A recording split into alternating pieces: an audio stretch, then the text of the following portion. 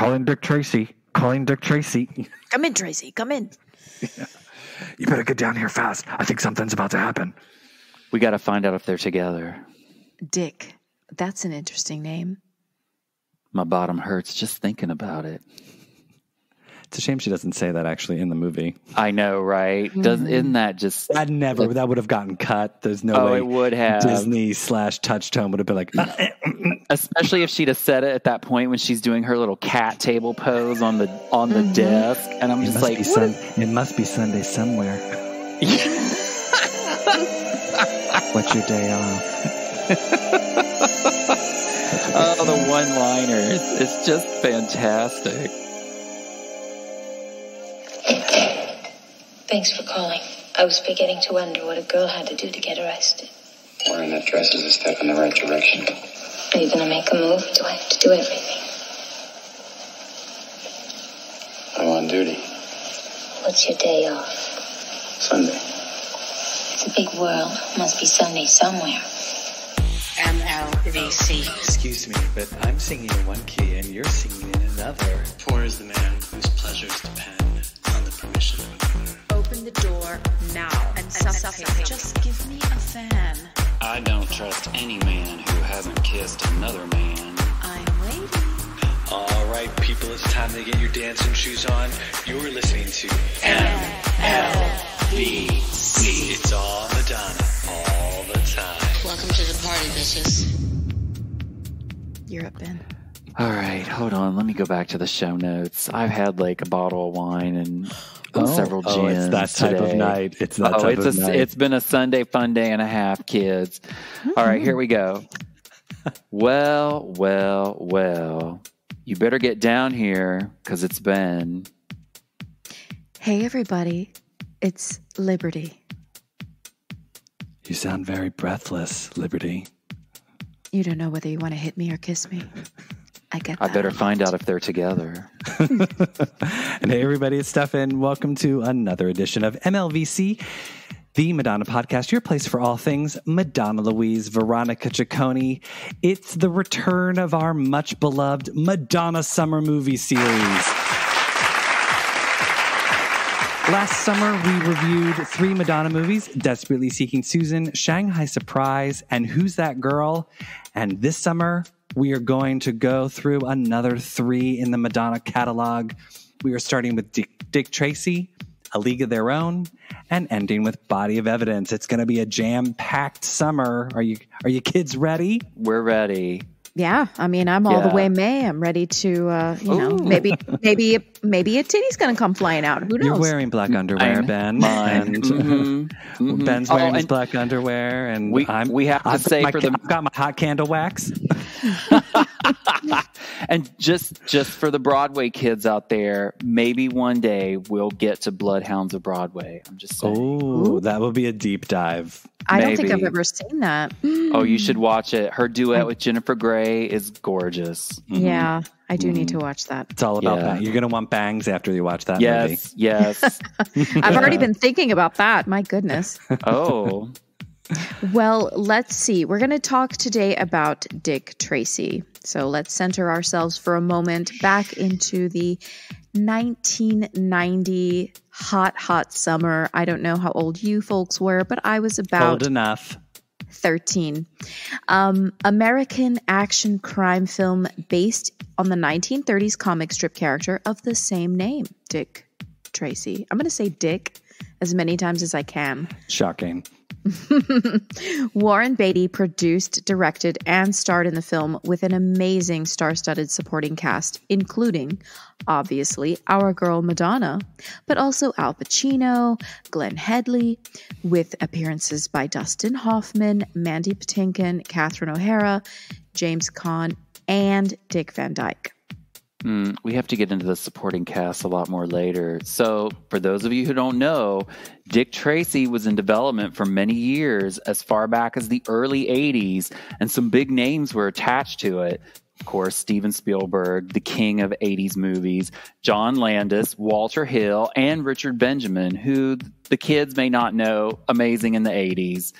And eventually the film came to Warren Beatty, and the movie was filmed on the Universal Studios lot. The score was composed by Danny Elfman, who had just come off of Beetlejuice and Batman. Yep.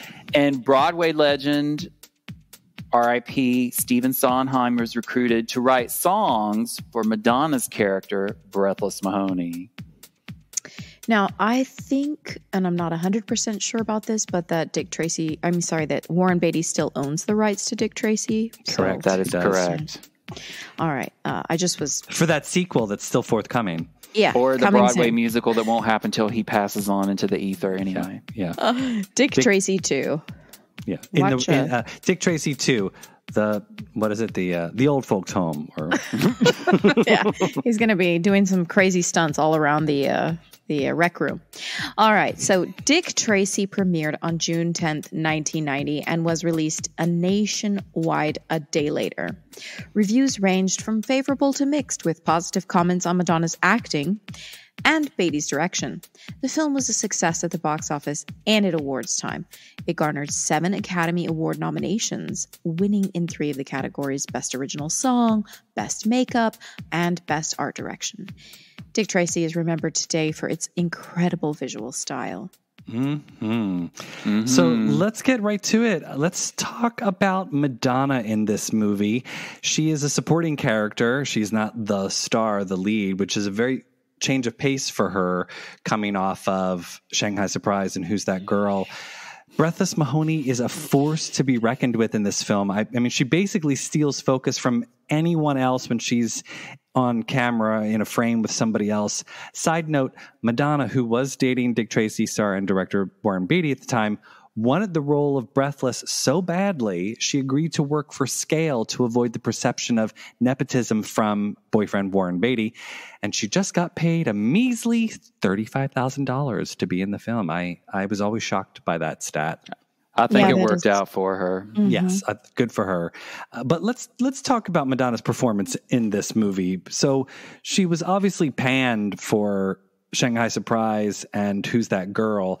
And going into Dick Tracy, I had high hopes for this movie and for her.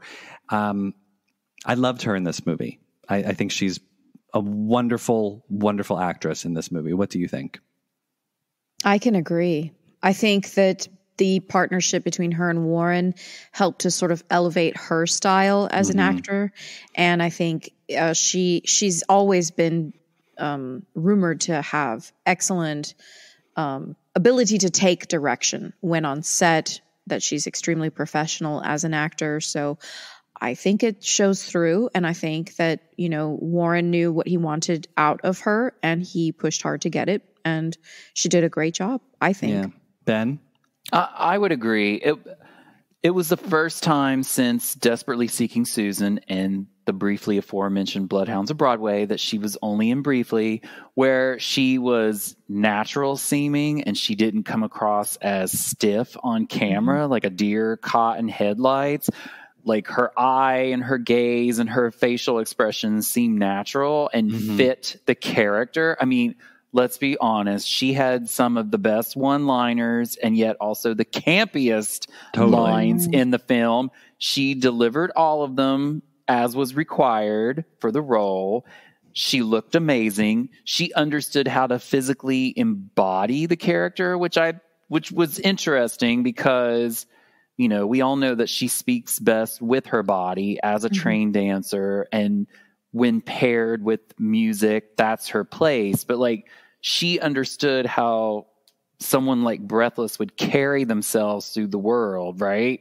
Yeah. The posture, the way she got in and out of vehicles a few times in the movie, and just how she would cross a room. She also was so crazy thin. I was watching a lot of behind the scenes footage. Apparently they rehearsed the Moore scene for 3 days, almost nonstop. And there's footage of it from an old German television show interview from the set where Madonna's just smoking cigarettes nonstop. But it's funny to watch her rehearsing it as Madonna with her hair and a headband and a cute black dress. But then when you see it again in the movie and she's doing it in character, the posture and the body language and the sort of lack of Madonna-esque precision is there. And I was like, oh, okay. you did the homework. So Yeah, definitely was on top of the game. I remember when she said about the rehearsing, she had to, Warren told her that she had to do the numbers poorly because, Big Boy was slapping her around and didn't want her, she's tired and exhausted, and she was not used to just phoning it in. She was, as Madonna, the singer, she's used to putting on great shows and always giving her all.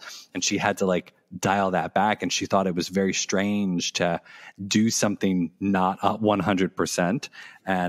But I thought it came through. I thought it worked really well. I mean, her characterization of Breathless, I thought was so on point. I felt like you understood the character, you understood her pain and her yearning, and you really got it. She's this woman who is basically just trying to stay alive, and she's latching herself to these mob guys because she knows if she doesn't, she's going to die.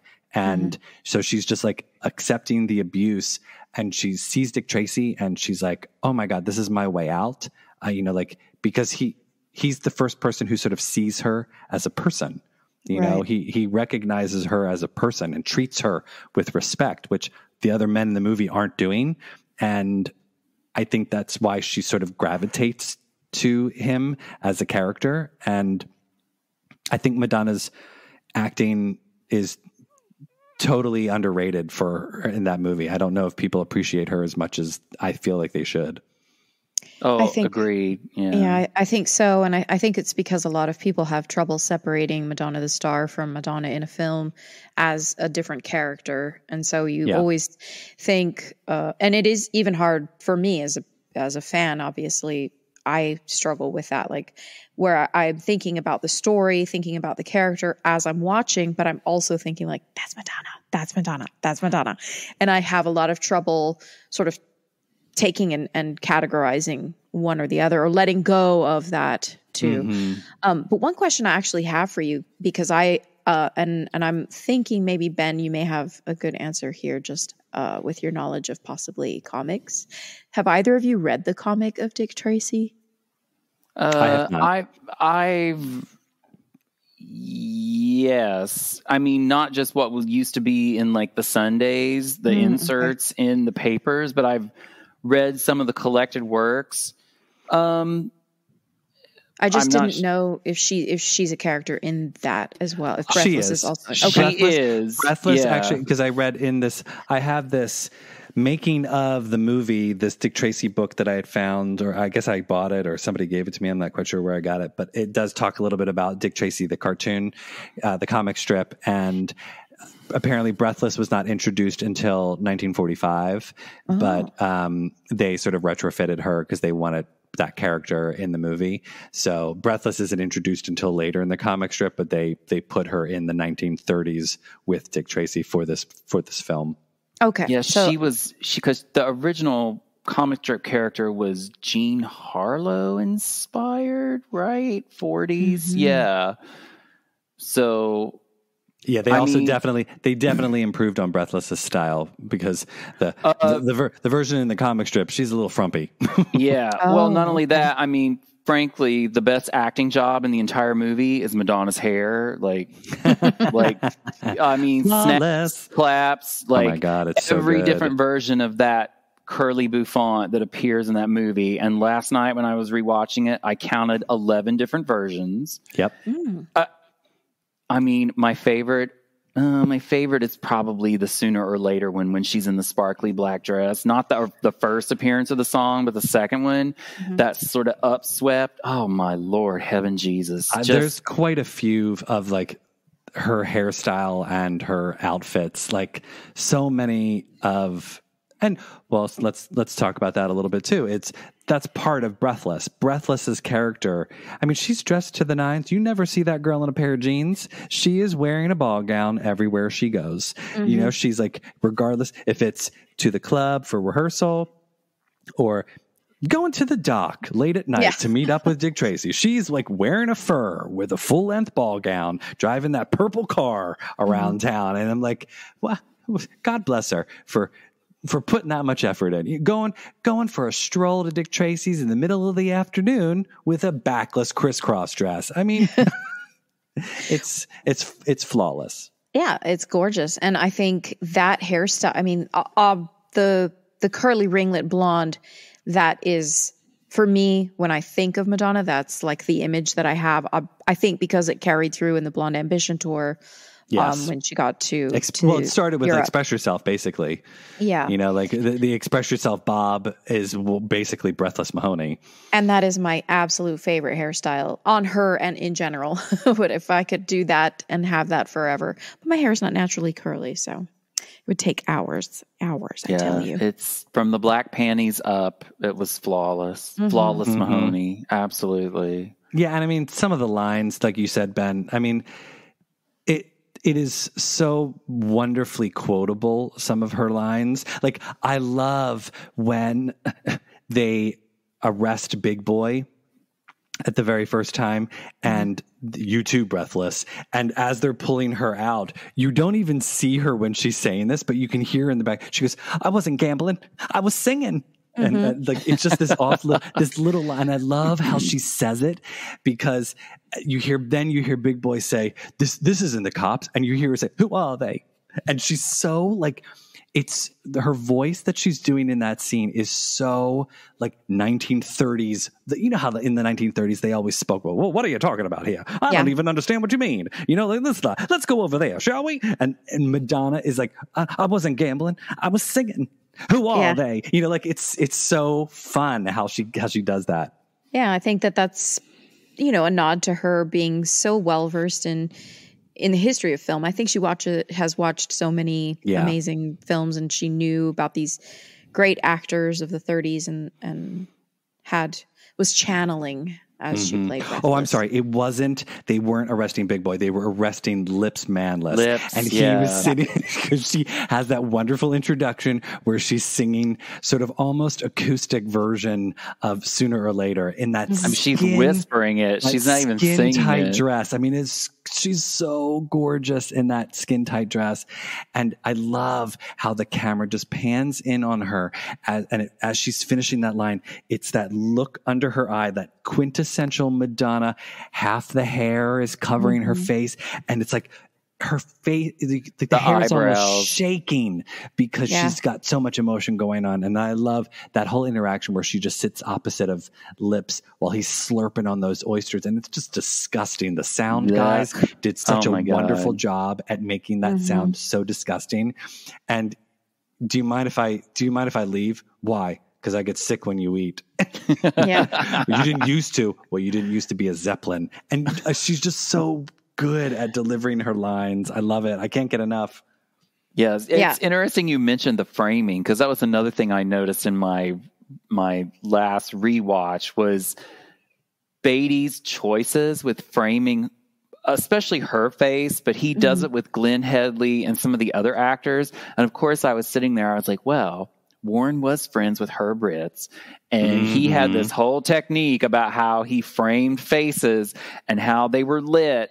And there's all these like slats of light in the half lighting the faces of so many characters through this movie. And I'm like, I think they were all hanging out at Madonna's house talking about this, because it's just it's too obvious to be coincidental that there wasn't some influence there, because Beatty hadn't directed a movie since Ishtar before that. So it had been a while since he'd been behind the camera and done anything. And he definitely was upping his visual technique game with this film. So, Well, okay. So it's a good segue. Let's talk about the aesthetic look of the film. I mean, it's absolutely stunningly beautiful to watch. I rewatched it Friday. I mean, I've seen this movie so many times. I think I saw it 3 times in the theater alone, you know, and then owned it on VHS and DVD, and I think I rented it on YouTube so I could watch it because I don't have a DVD player to watch it anymore. And it was just, from the moment it starts to the moment it ends, it is like a cartoon come to life in a really good way. And I had done some reading about how, to set the scene, the 1990s, this was before, digital animation came on the scene. All of the shots that you see of the cityscape and some of like the bigger, wider shots of the city in general are all matte paintings. That was, you know, artists painting on mattes and then inserting the film. It's all real. It's practical, practical special effects, which is fantastic to think about, that they, you know, that at the very end scene when you're seeing the sunset and the subway is racing across the skyline at the very end and the sun is peeking through the subway. That's all done practically. Like they're really, you know, like, I mean, again, it's not a real subway car, but it's not digital animation, so it's trippy, but love the colors. I mean, the colors it is like a Pantone wet dream in that movie where just like, the yellows and the reds and like everything is just so vibrant and wonderful, which I then also love the comparison of all of the characters of Dick Tracy and then Breathless Mahoney, because Breathless is basically dressed for a funeral the entire time. Like I think she only wears like a blue, I think in that one scene, and you don't even see her. I was so pissed off. It's just her hip and her hands and her bare belly through the lace. But I mean, like, I just love that they sort of like her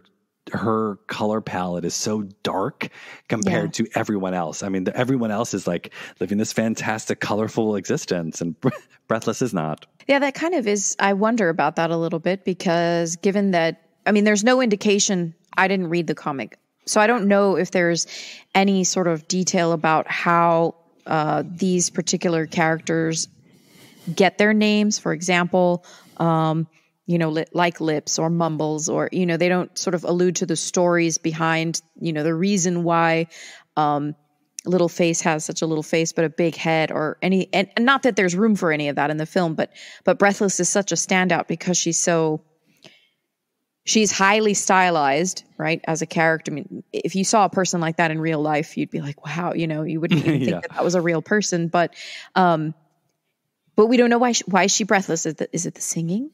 Right? Is it the why is that her name? I don't think that it's meant to be like, I think because the comic strip is so old, this was before they had like origin stories. So I don't think you're actually supposed to think that. Like, it's like Mumbles is Mumbles because he mumbles.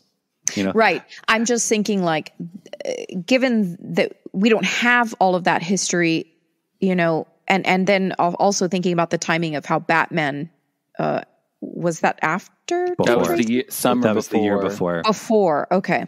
So, yeah, I mean, a lot of those films at the time were sort of having these extreme characters, but true to the comic book specifically. Well, most of the mob characters were true to their visual representations in the comic, and their names were just really driven by their visual representation. But as Stefan mentioned earlier, Breathless came later and is probably the character, other than I would say Mumbles, that's the most changed from like what they looked like or did in the comic strip into the film. Like, I'm sort of hanging a lot on that just because Warren really wanted this to be close to the comic, as close as possible, as true as possible to what the original comic was. And I guess that's why I'm thinking about that in relationship to the color and the color scheme. So, but consider the fact that Breathless is the only character who wears all black. I mean, we're talking about the color story. There is a color reason in the wardrobing why she's in all black. Correct. Yes. Let's talk about the rest of the cast, because it is a star-studded cast that joins Madonna and Warren Beatty. As Liberty mentioned, Al Pacino, Mandy Patinkin. We have the kid played by Charlie Korsmo. We also have, Dick Van Dyke. I didn't know Kathy Bates. Kathy Bates. Graph. I was like, what? I've seen the movie so many times. I never knew it was her doing that. I didn't even know Catherine O'Hara was in that movie. I totally forgot that too. Totally underutilized her. Like, that's such a waste of a character. She's such a wonderful actress. But I love how they do. All of those people are doing such a great job at selling those characters. Even like all of the people under their makeup, like you can't even know who they are because their makeup is just so like amazing and like so wonderfully done that you can't see the performer behind the makeup, but they sell the characters, and they're like, it's a James Caan, he's in the movie. I mean, there's so many fantastic actors. What's one of your favorite, like, other than Madonna or Dick Tracy himself, what's one of your favorite characters in the movie? Do you have one, Ben? Oh, I mean, I'm not going to lie. I really, really enjoy Dustin Hoffman as Mumbles. It's so ridiculous.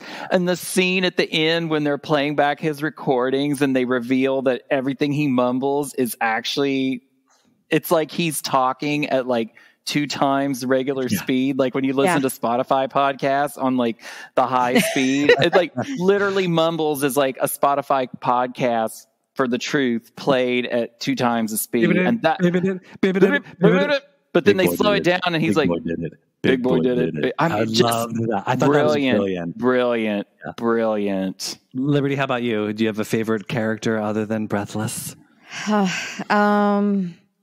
I mean, it's hard to choose but of course I love Al Pacino always. And I love the job he does in this, but 88 Keys. Come on. Mandy Patinkin. A victim of the cutting room floor. Because I know. If you watch, there was some MTV Europe interview where Madonna does, and she tells this whole backstory between 88 Keys and Breathless Mahoney. And she's clearly recording the interview on set while they're filming in like March of 89, even before Like a Prayer had come out. And then you're like, you watch the movie and you're like, none of this is in the movie. And you're like, oh yeah, because that's the 45 to 90 minutes that's on the cutting room floor. So I know that their whole subplot. I'm like, where is that movie? That was a stupid thing to do. He's the best piano player in town. I love when they like slam the piano on his hands, and then Big Boy, come here, and then he slaps Breathless. And he's like, he sounds pretty good. He's playing pretty good right now, or something like that. It's difficult to choose just because everyone does such an amazing job being the character that they are. Yeah, and the only not tragedy, but just a little bit of a sad bit is that, you don't get more, because each character really, you could just find a whole, just like they've done with Batman, the Riddler, etc. The Joker, excuse me, where you get a whole movie just around that character. I really feel that it's could have been amazing to have more out of that. I don't know. Personally, I thought about this too, Liberty, the fact that Beatty runs through almost the entire rogues gallery of Dick Tracy, whereas the Batman movies they started with 1 and then they were doing 2 in each movie. Beatty did not. He watched Batman, and when they had already filmed Dick Tracy, and then Batman came out, and Warren Beatty went in that editing room and was like, I am not getting overshadowed by the villain. Yeah. Let's cut this movie so me and Miss Thing are the stars. I am not getting overshadowed by all these other people. 100%. I mean, look, I as much as I love Madonna, and I do love Al Pacino in the movie. I mean, he's fantastic. I mean, I thought the kid was great. But I love like Glenn Headley in that movie. I know. She's so good. But she's so wonderful in that movie. Just her scenes where like I love the scene with the kid where she's sitting alone at the table and the kid's taking the money that Dick Tracy put down because he has to run out and try and get Big Boy or something. And she, without a beat, she just turns from saying goodbye to Dick Tracy. She turns around and she just goes back to eating her banana split. And she's like, do you want a fat lip or something like that? Or do you want a broken arm? And he just puts the money back on, and she does something with her eye, like she does a little eyebrow thing or something. Just it's such subtle little nuances that she has with him, and just the conversations that she has with Dick Tracy. I mean, obviously, I love the scene when she walks in with the ice cream and she spots Breathless kissing Dick Tracy, and the pain that she has when she goes and sits in the kitchen, like in the kitchen, she keeps a stiff upper lip until Breathless leaves. Oh, which again, Miss Trueheart, what a cute little boy. And I love how she so says dismissive. Oh my God. She wraps her voice around what a cute little boy. And it's like, there's this, listen to it. It's so brilliant. And then she just like trounces out and, well, now that's a dame. And then poor Glenn Headley, like Tess just goes and just crumbles in the kitchen. And it's so beautiful. And her performance is wonderful. You can feel for her because of what Tracy does in their relationship. It's like, why just stick around? Oh, he's the worst boyfriend ever. Yeah. Speaking of go on. Sorry. I was just going to say, really, even for Breathless, that, you know, she's sort of being abused all the time. And so that's what I was about to talk about, because Stefan just mentioned enjoying Al Pacino in the movie. I hated Big Boy, and I wanted Al Pacino and his character to die a violent death that we do not get to see, because he makes Madonna cry like 3 times and physically assaults her 3 times. I'm like, I'm not into this. No one, especially after the whole divorce and Sean Penn, Until Death Do Us Part and all that stuff. This is the one point in the movie where, like Liberty, I could not separate the icon from the role, because I was like, do not hit her. Like, we are not here for this. Do what? It was rough watching that. Because I was like, how dare he hit her? Yeah. I was like, oh, wait, she's playing a character. But then when that little tear comes out of her eye after he slaps her, after he smashes 88 Keys' fingers, and she stands up for 88 Keys, which is our first sign that there's like something more there. And then he slaps her. And I'm just like, oh, he just hit her. I want him to die. Well, to go back and think about the way the world was in 1990 when the movie comes out, and what we accepted on television, what we accepted as far as in movies and films and stories is it was a lot different then. And as you know, because the movie was sort of aimed at kids, right? I mean, I was a very impressionable 13-year-old girl watching that, and I don't remember having any feelings at the time about don't hit, you know. And not because I think about, but now it is such a part of the fabric of our sort of society as far as the awareness of mistreatment and abuse of women or of anyone specifically. Yeah. In the making of the movie book that I have, they have this wonderful interview with Madonna, and they do ask her, describe the relationship between Breathless and Big Boy. And Madonna says, I had nothing but contempt for Big Boy, and he would treat me like a bad little girl. He was always slapping me and spanking me. And in terms of being on set, whenever Al Pacino would put his prosthetics on and his suit, he was a gross pig. And he's not that way in real life. He's very gracious and well-mannered and gentlemanly and sweet. As Big Boy, he would tell me the dirtiest jokes and suck on his cigar like it was some sort of weird phallic symbol and just be a pig.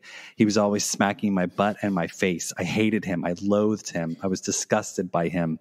And so what happened off camera was that I'd always try to be moving away from him, and he'd always grab me and go, get over here, which is exactly what happened in the movie. Every time I expressed my distaste for him, he would smack me, which is also what happened in the movie. I got mad. He made me cry sometimes. There was a scene where he kept smacking me in the stomach and it would sting. And what made me cry was not so much the hit, but the fact that Warren wouldn't stop. He would just keep going, and I was humiliated. So it worked, because that's what happened to Breathless. She was totally humiliated by Big Boy. Wow. Process. See, and people, I was going to say, people, you know, like to give her crap about her acting ability, but honestly, she really worked hard. I couldn't do that. Well, I think I would have to say what something. you were saying about, like, it's such a different time. Like, that would never be allowed today. No one would ever be allowed to, like, if it wasn't part of the scene, there was no way in hell an actor would be allowed to slap Madonna off camera. You could even look at her. Yeah. Well, let's be honest. I'm still surprised that he was permitted. I mean, yes, he was Al Pacino even then, but like, yeah, that it also speaks to how badly she wanted to be part of Hollywood and be part of that sort of classic, you know, sort of the Liz Taylor of it all, so to speak, right? Mm-hmm. Like the guts for the glory of it all. And yeah, hopefully she would speak differently on that today. And I think she would, given her own sort of journey through these issues. Well, and it's interesting that, you know, I mean, we're jumping ahead probably to another summer movie series edition, but, you know, when she was in Swept Away, the same type of thing happened. Yeah. You know, it was a very eerily similar character that, you know, she was another woman being, you know, physically assaulted by a man, you know. Well, her husband is directing. Right. Yeah, that's interesting. It's a strange parallel, but we don't need to psychoanalyze. Yeah, we could get into a whole thing about the archetype of the powerful woman being constantly being taken down by men. You know, there's there's thousands of millions of pages of critical thinking about this topic. So anyway, her hair. So our hair was like butter. Let's go back to like a big stick of butter. Hello? You're breaking and entering, you know. Sorry. Sit down. Aren't you gonna arrest me? If I were gonna arrest you, I'd have done it by now. And what are you up to, honey? I think Lips Manless is dead. And I want you to tell me who killed him. Or maybe you weren't on his side. Whose side are you on? Side I'm always on.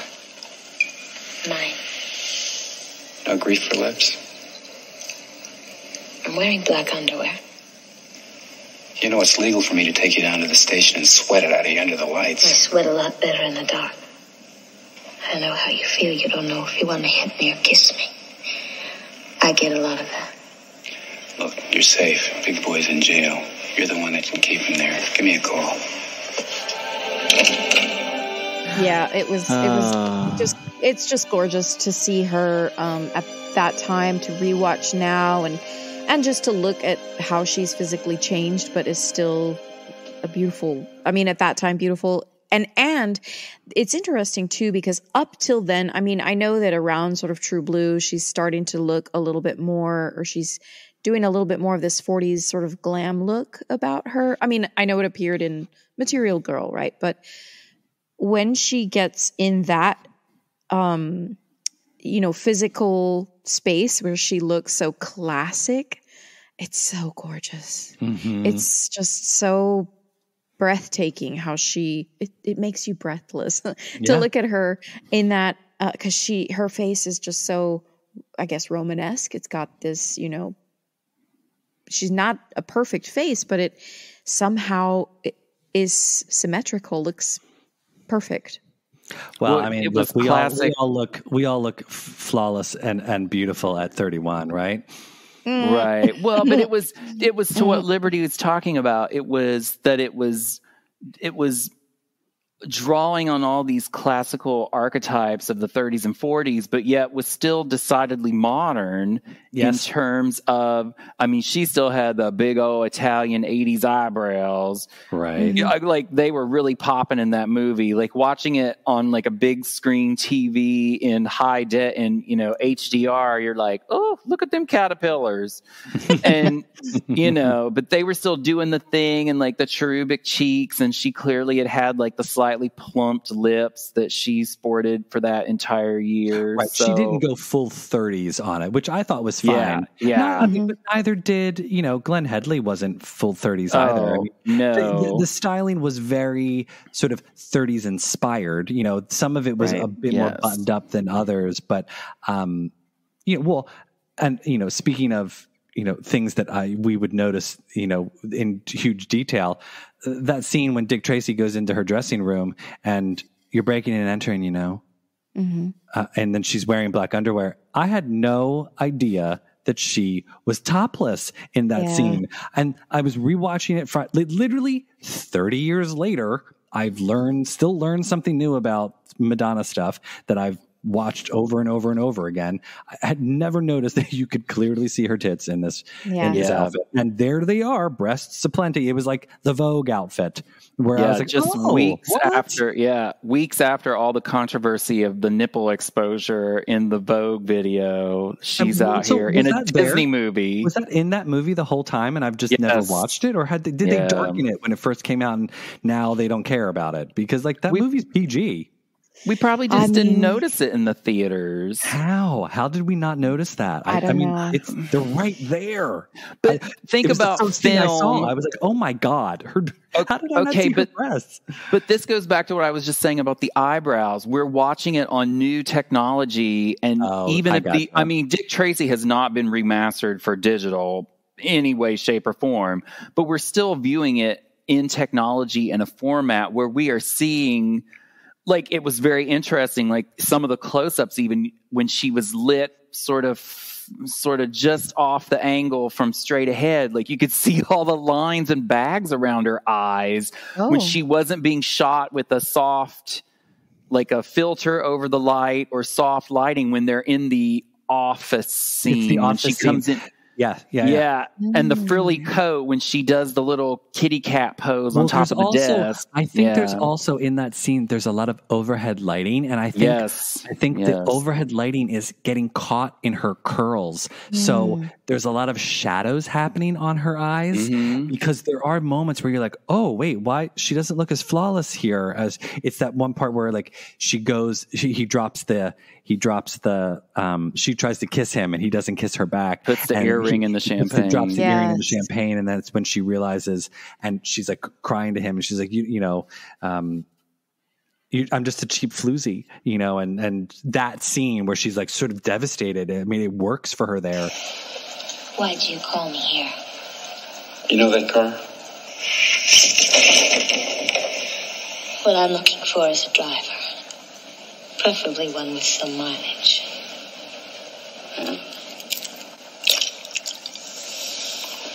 I called you here because I want to know if you're ready to testify. You're right, Tracy. Why would you get mixed up with me? I'm a cheap floozy to you. I'll be lucky if I get through the week alive. They probably followed me here. It isn't easy, Tracy.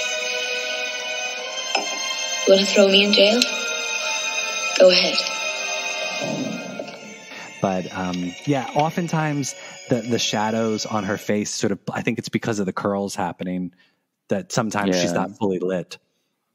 No, it's interesting. And I was really struck by that too, is that I think it's with the technology that we're watching these things with now, you're like, oh wait, those are her breasts. Mm-hmm. I don't remember that. Because, I'll be honest, I don't remember in the Vogue video. I'm like, you can see, when I remember seeing that on Entertainment Tonight, I was like, you can see her breasts in the Vogue video? I think in the Vogue video, they blurred it so that they could play it on MTV. I think they blurred it so that way because I do remember seeing it and then you don't see it again. But I think if you were to download the video off of iTunes, it's there.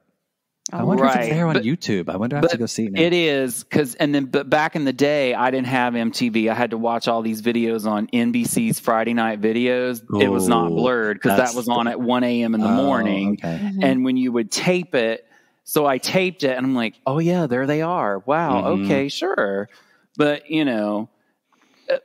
I just don't, it's also interesting because that was a big deal, but also wasn't a big deal. Like so much of this is like our framing with how we watch things now in this like heightened environment in which we are existing today of cultural awareness about certain things. And I mean, I was also impressed with like her Greg Louganis black underwear in that outfit. I was like, girl, are you about to go on the high dive? Like, I can't tell if those are like a bad French bikini or like your Speedo. Like, what are those? That was a lot. I remember when they showed that scene when she was on Arsenio Hall promoting the film and the tour and the album, and they showed the clip because the movie hadn't come out yet, and that was like the first time we got to see an actual clip of her in the movie, and they showed that, and the audience was like freaking out as I'm wearing black underwear, and they were all going crazy. And and I remember loving that scene because of that clip that we got to see. It's the most Madonna line in the movie. Oh, totally. It's the one place where I was like, oh no, that sounds like something she'd say on David Letterman, right? 4 years later, but it was a great introduction to the character, sort of out of the bigger canvas of characters in the movie, for sure. Well, and again, you don't know if you want to hit me or kiss me. I get a lot of that. It's all those, just line after line after line. She just gets some of the good ones. It's, so let's talk about the elephant in the room. Spoiler alert to all of our listeners. If you have not seen Dick Tracy and do not want to know how it ends, this is your warning. Pause this episode, go watch Dick Tracy, then come back and finish. So I'm here's your time to pause the episode, blah, blah, blah. Okay. All right. So if the people who don't want to be spoiled, if you haven't turned off the show, too late. You've been forewarned. So let's talk about the ending. So unbeknownst to all of us until the very end, when there's a character in the movie called the Blank, and the Blank is sort of doing dastardly things to Dick Tracy and framing him, and then he wants to kill Big Boy, and it's finally revealed after Big Boy shoots the Blank, and then Dick Tracy knocks Big Boy over into the abyss as he falls down. That it was a bad death for Big Boy. Unsatisfactory death. Yeah, he deserved something worse. He should have been squashed by that big gear or whatever. Go on. And the mask for the Blank is ripped off, and there is revealed to be Breathless Mahoney. Yes. Now I have to say, I knew going into the first screening of Dick Tracy that Madonna was the Blank, and I will tell you why. Did? So there were things that they were putting out to promote the movie, some of which were Dick Tracy trading cards, and I was like all about getting Dick Tracy swag because Madonna was in it. So I was like, I'm getting this making of the movie book. I'm getting a Dick Tracy T-shirt. I'm getting this. I'm getting that. I got Dick Tracy trading cards because I wanted a Breathless Mahoney one. And in the Dick Tracy trading cards, which came out before the movie did, they have one with the Blank. And under it, they would, like on the flip side of it, they would give a little description about the character, and they spoil it on the trading card. They say who the Blank is. The Blank, in disguise as Breathless Mahoney, or Breathless Mahoney in disguise as the Blank, however they worded it. And I was like, so I knew going into it, I was like, there wasn't anything I could do, it had already been spoiled. But I remember leaning over after one of the scenes of the Blank, 88 keys, this and that. I leaned over to my friend who was watching. I'm like, can you believe that's Madonna? And my gosh. She was like, what? Because I just assumed everybody else knew as well. Like I was like, everyone got spoiled because of course everyone's getting the trading cards just like me. And she's like, what? And she was like, Stefan, I can't believe you just spoiled the movie for me. I'm like, I thought you knew. I thought everybody knew. How did they not know? My gosh. So was it as someone who did not have the joy of being surprised, was it a surprise for you? Did you have no idea? You go first, Liberty. I remember an audible gasp in the theater. That's all I can remember. I must not have known in advance, although I can't imagine how I would have. I didn't go get trading cards. This was around your birthday too, Stephen. You probably got all this stuff for your birthday that year. I did. It was. I think I actually. It was around my birthday that it came out. Right. Yeah, so I was like, it was a celebration. Yeah, Ben, but I don't remember. Ben, were you surprised? I was not surprised because as somebody who grew up on comic books and had read some Dick Tracy, it was so obvious because of the color stories that were being used in the movie. Interesting. I was so you were able to piece it together based off of the bad guy. She's the only character other than Dick Tracy who also wears a black suit. Yes. But he wears the yellow coat. she was the only character in black. I was like, she has to be. And so then the minute that the blank got introduced, I was like, and then starts, of course, part of me wonders, is there some of that cutting room floor footage where 88 Keys finds out that the blank is in fact Breathless, and that's why he participates in the murder of the DA. Yeah. Because that whole scene does kind of come out of nowhere. And you're like, what? Okay, 88 Keys is delivering messages to Big Boy up to this point, and then all of a sudden he's murdering the DA. I'm like, this is what sitcom again? I'm like, so I feel like there's a point in there where probably like they're having some kind of exchange, and I mean maybe Breathless like gave him a handy or something to get him to go along with the scheme. But to this me, is the it was a rated version of Dick Tracy. I mean, you know, if Warren would ever get over himself, and he would like put this out before he croaks. But anyway, yeah, it was too obvious to me. Like there were all the foreshadowing and sort of the color story and everything was like, oh, she's the villain, and I was correct. But now, so after you know that Madonna is playing the blank, and that is her playing the blank, like it's not just some other person doing it, it's her in that costume.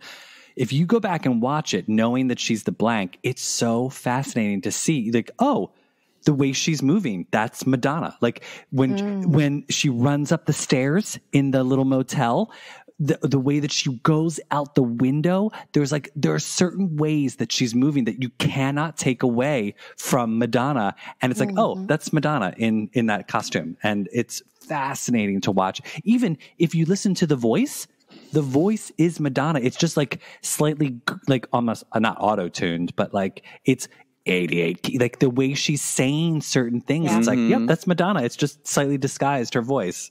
She climbs out of that hotel room like Nikki Finn. Yes. Just like when Nikki climbed out the window, the blank climbs out the window. I was like, yeah, like, which I noticed that last night, and I was like, oh, that's Nikki Flynn climbing out the window. So that's interesting, because I don't think I ever knew that she also played as the blank. I guess I thought that was a stunt person, but I'll have to rewatch. Budget cuts. Consideration, right? They had to keep that budget under wraps. Yeah, they were already paying her $35,000. They were like, let's get her to do as much as possible. Yeah. So Madonna, this is a dual role, and yes, it's only $35,000 for the one. You're the one character. Well, that explains how she made $35,000 on 1990 scale rate. Because if she was only getting paid to play Breathless, she wouldn't have made $35,000. She wasn't in the movie that much. I mean, look, I would take $35,000 to be in a movie. That'd be. I'm like, hell yeah! I'll play 3 characters. I need 50 if I'm going to let Al Pacino slap me around. So, I don't know. Oscars. Well, he didn't have an Oscar yet then, so pooey. Okay, so let me ask a question about the movie. So, do we assume that Breathless dies? I do. Oh, do we live in a world where it's possible that, like, if they were going to have done a sequel to Dick Tracy, that maybe Tess did call the ambulance and the ambulance arrived, and maybe they revived Breathless and she's recovering in a hospital somewhere to show her face for Dick Tracy too? I mean, it's possible she was only passing out. The one person who clearly, because there was no body, is Big Boy. He just, like, you don't even hear a splash or a crunch or a splat. He bounces off the couple of gears, though. It wasn't sufficient. I needed him, like, torn asunder. But, sorry, hateful. I mean, I guess. Like, there was talk of a sequel, but Beatty's control of the rights is like a stranglehold on that. I mean, I always assumed she just died. You know, she kisses him, and then that's the last thing, and then she collapses. She gets her one moment of true emotion with him, and then that's all she gets. Yeah. I mean, boy, that's a morality tale, isn't it? That's the tragedy. Very moral majority, 1990, but whatever. Well, but then you can at least, because you do have, empathy for Tess Trueheart. So you think, okay, good. At least now, Breathless being out of the way, Tracy can finally stop being such a dick. Right. And, be the true love that he is to Tess Trueheart, which with Breathless in the way, I think that would always be a thorn in Tracy's side. Yeah. Because I think he's attracted to her too, right? I mean, that's the reason that there's so much, tension. He was tempted, of course. Yeah, but that wasn't Breathless's fault. That's his. Like, right. I mean, Breathless is just out here doing her. Mm-hmm. Yeah. And she, I think, knows that she has those sort of that sort of control over him, because she must know that she's breathtaking and could, woo any man, even the likes of Dick Tracy, who should have some. Even though I don't know if he has any morals, he just goes in there and like mows down a bunch of people in that one scene. So there's a lot of violence in this movie. There's so much. I was surprised. I mean, there's not a lot of gore, but there is a lot of violence. Like a lot of people die in this movie. People die. People slap each other around and punch each other, and a lot of gunfire. Yeah, and it's interesting. I mean, comic books have a lot of violence built into the, things are resolved through violence for the most part. I mean, it plays into all these weird male archetypes. But yeah, it was excessive in this movie. And I was like, is Warren Beatty really like the like macho archetype, guns? But then again, it's 1990. It's still the height of the Reagan-Bush era. Like Arnold and all of them are still like the top movie stars. So I get it. They had to play ball. Yeah. I mean, it was good action. I mean, it moved. I mean, I thought overall the movie was entertaining and enjoyable. There's some funny moments, there's some poignant moments. The soundtrack is great, which obviously we will get to in another episode about the music, specifically Madonna's music in this movie. But it's enjoyable watch. I think every now and again there's maybe one or two parts where I'm just like, okay, but otherwise I thought it was a win for Madonna. I was very happy she was in this movie. I think the timing of its release was, I think, the thing that worked against it, because, Batman came out in 1989 and that movie was enormous and huge and popular. And when Dick Tracy came out the following summer, I think everyone was just comparing it to Batman. I think, it came out and people were like expecting it to be just as good as Batman was. And it's a very different movie. It's Dick Tracy's not a superhero like Batman. He has a watch and his hands, and a gun. He's just a detective. He's a cop. He's not a superhero vigilante like Batman, and with a cape. Right. But it's a great summer movie. Totally. And it has a lot of things to sort of look back on and go and wonder about, but also look at through a different lens, to sort of be nostalgic for what life at that time was like, what we were looking forward to watching films in the theater. Because definitely this is a film that really, at the time, you had to watch it on the big screen because it was so much action, so much going on. Well, and the colors were so rich. We also have to remember this movie came out against two massive hits, Total Recall and Another 48 Hours. Oh, wow. Yeah. So okay. It debuted in a very crowded release field against two mega hits. And so it's kind of like, well, was that the best place for it? Like, as a 13-year-old, I'm not going to see those other two films. Oh, I was totally at Total Recall. I mean, I was a little older than you, but I was at Dick Tracy opening night. Yeah, me too. I saw it opening weekend, but I saw Total Recall too because that movie was amazing. But it is a good movie. It is a really good movie. But it's just interesting to we think, oh, it wasn't as big a hit as Batman, but it was up against a lot of stiff competition with movies that were very much of the moment and contemporary and kind of innovative. Mm-hmm. Yeah, But it would have been interesting. Sorry. I was just going to say, I just remember Dick Tracy was everywhere. Once Batman came out and changed the game for how movies were marketed, Dick Tracy was everywhere. Yes. Every store. The McDonald's commercials. Yeah, every store had Dick Tracy merchandise. I mean, you could not go anywhere without seeing Dick Tracy. I mean, it was as prevalent as the Batman symbol was the year before. Yeah. Oh, yeah. But I think that in some ways that probably they oversold it. Like, I think so too. you know, Yeah. and that's a very Disney thing to do, right? Like Warner wasn't expecting that Burton Batman movie to hit as big as it did.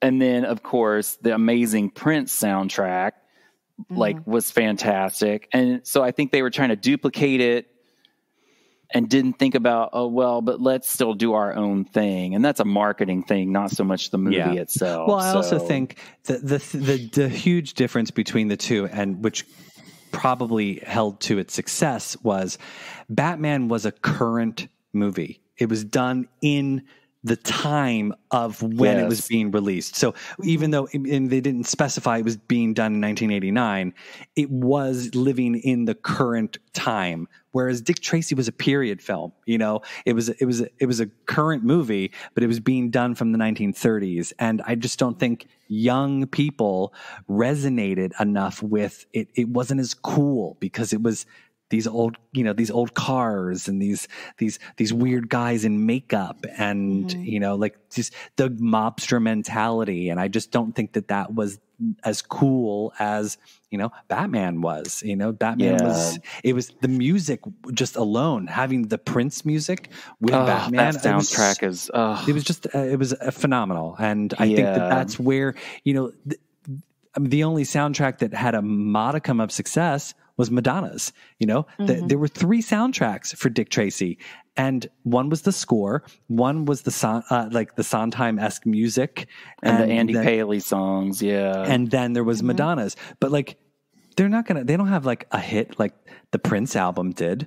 I mean, Vogue was the hit, but Vogue wasn't even in the movie. It wasn't on the soundtrack. right. Yeah. It's so it was weird. I think that because of the time zone of the film itself, that sort of worked against it. Well, in retrospect, they missed an opportunity to try to be steampunky with it, where they could have had it set with retro style, but used futuristic technology, right? Like they had the talking wristwatch things, which were almost like cell phone walkie-talkies. Yeah. They should have just leaned into that and had totally. Just like Total Recall, they could have had video watches and, Right. Yeah. Almost retrofitting the 30s. So it's a future 30s, whereas Blade Runner. Yeah. Where instead they were living in the actual 30s. And I feel like that sort of, maybe that were, who knows, coulda, woulda, shoulda, right? Yeah. Well, I don't know. Now you've made me think that I was a weird teenager because I didn't think any of that. No, I didn't either. No. And don't get me wrong. I mean, there was plenty of people who went and saw that movie. It made scads of money, but ultimately, people don't sit there and be like, I loved Dick Tracy. I mean, we as Madonna fans, maybe, but I don't know anyone else who's I love that movie. Yeah, I don't know anybody who doesn't today, have the cultural cachet. Yeah. Right. No one today is oh my God. You will see it over and over, Batman over and over and over again on TV. And Dick Tracy rarely gets shown. I mean, but a lot of that I feel has to do with the way Warren sits on those rights. And I mean, there are so many things that could have been done since then. And maybe it's he doesn't want to taint or change what his view of the legacy of Dick Tracy, the film was. But did either of you watch any of the 30-year retrospectives that are on YouTube? So listeners, there's actually in 2020 at the height of the pandemic, because he probably was sitting around the house with nothing to do, there actually are several sort of recorded Zoom sort of 30th anniversary of Dick Tracy conversations that Warren Beatty actually participated in character, right? Some of them, and they're just not that interesting. I tried watching some of them last week and I was like, well, I had read the reason why he did that in character Dick Tracy one was because the rights were going to leave him. Yes, he had to do something or he lost them. And so he produced this 30-minute special of Dick Tracy in character. And it's Dick Tracy just sitting in a chair talking. And that secured him the rights until he dies or something. It's like the Spider-Man rights with Sony and like that. They have to make a Spider-Man movie every at least I think 6 to 7 years, or Marvel and Disney get all of it back. It's right. Yeah. So in order to retain that, and who knows, maybe Warren Beatty just wanted to like not ruin the movie with the franchise. Maybe he wanted it to just be, or maybe he didn't want to play Dick Tracy over and over and over again. You know, he's just not that actor. So who knows why? But. I mean, did he even he did Bugsby a year later, and then I don't think he did another movie until Bulworth in '98. So yeah, he hasn't done much since. I've honestly, this movie was the first time I had ever heard of him. Oh my gosh, you really? never saw Splendor in the Grass with Natalie Wood? Shampoo? No. Come on. Some good older movies. I wasn't really like. He was a hot piece in the day. We're going to have a film I rewatched festival Annie for like you. 158 million times as a kid. Like I wasn't the kid who was like, oh, I'm going to try this movie because I have never seen it. I was the kid who was like, let's watch Goonies. I already know how it ends, but I love it and I want to watch it again. Aww. So I watched movies. You were watching Annie to get the choreography to Hard Knocks Life. Yeah. Oh my gosh, yeah. I loved that film. Who didn't? Miss Hannigan? Come on. Mm-hmm. Carol Burnett as a drunk Miss Hannigan is probably the most perfect thing from my childhood. I mean, I don't know why I worshipped that, but I did. That's another podcast. I took, yeah, right. No, I took care of my grandmother for several years in the 90s. So I spent a lot of time watching Turner Classic Movies. And so, and that's an education that sadly people don't get anymore because no one has cable or watches classic cinema. But yeah, HBO Max has a wonderful catalog with all of those movies on them. Go check out old Warren Beatty when he was a hot piece. Okay, I'll do that. I've got my homework. Yeah, I'll do that.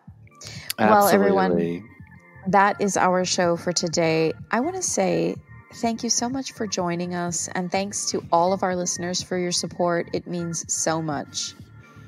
And don't forget, everyone, we will be back next month with our second movie of the Madonna Summer Movie Series. We will be covering A League of Their Own, a fun baseball movie with All the Way May.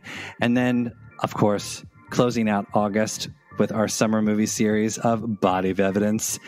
Get your candle wax and your rope and your, I don't know what, your deviant behavior ready, kids, because that's going to be a deep dive. I haven't watched that movie in a while. And get ready to behave like animals. Mm-hmm. Remember, everybody, you can find us on Instagram at MLVC Podcast. Please subscribe to our YouTube channel at MLVC Podcast. You can also donate to the show. We're on Venmo, MLVC Podcast, or think about becoming a subscriber. Get these episodes before anybody else.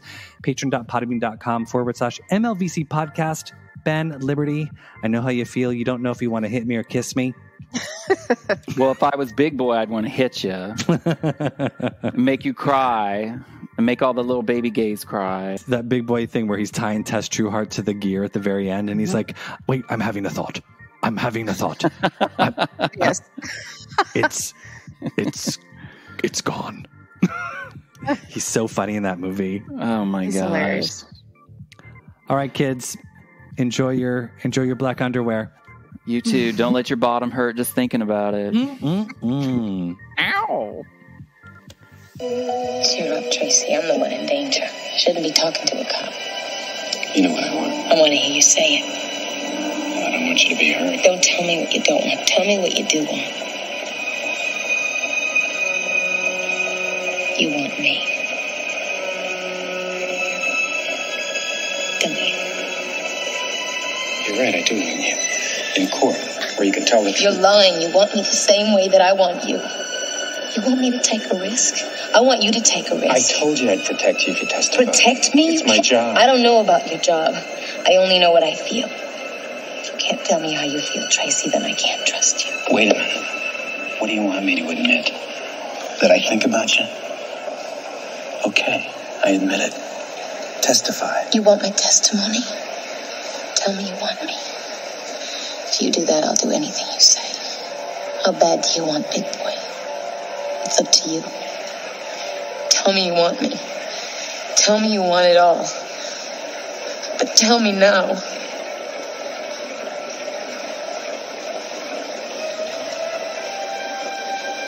I say that, I'm going to hurt somebody I don't want to hurt.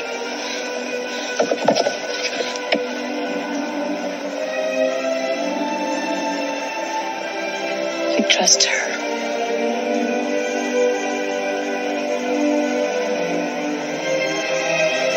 I love her.